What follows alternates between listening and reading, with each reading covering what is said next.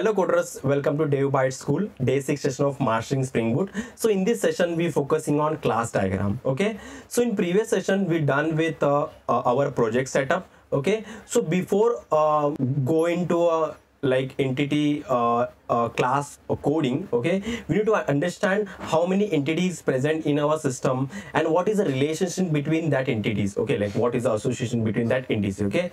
So for understanding this, we use a class level diagram. So class level diagram give us a picture idea about a relation between the multiple entities. Okay, so I use a draw.io to draw my class level diagram. In this video, I'm not focusing on dedicate on how to create class level diagram and all those stuffs.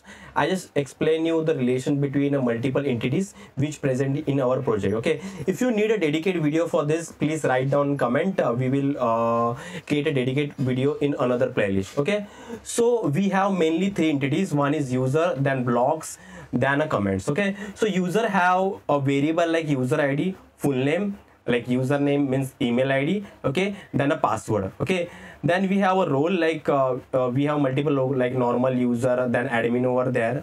After that, we have created at and updated at variable over there, which is used for when record is created and when a last record updated. Just maintain a log of in a system. Okay, so I'm always prefer wrapper classes. Okay, like because it is immutable and it's come with lots of feature like downcasting, upcasting, all those stuff. Okay, after that, like one user have multiple blocks, so that reason 1 to star over their relationship, so star represent that many. Okay, so one user have multiple blocks. Okay, so blocks contain like title, description, then publish. Publish is a boolean flag, so false is means this is not yet published. Okay, after that user ID. Okay, user ID is nothing but foreign key, so we use object ID. So object ID is a form of one JSON object type, which is like if you use object ID in MongoDB, it give a unique string. Okay, which is act as a primary key. So here we use that primary key as a foreign key.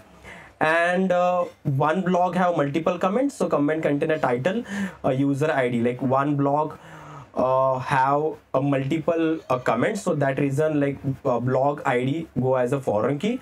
And after that like one user write multiple comments, so that reason we use a user ID over there as a foreign key to maintain a one-to-many relationship. Okay, yeah, that's it from today's video. If you have any question, please write down in a comment. Okay, and please like the video and share with your friends and colleagues who have same tech stack. And if you not yet subscribe our channel, please subscribe that, because in future we plan to launch lots of playlists on other tech stack. Okay, yeah, that's it. Thank you so much.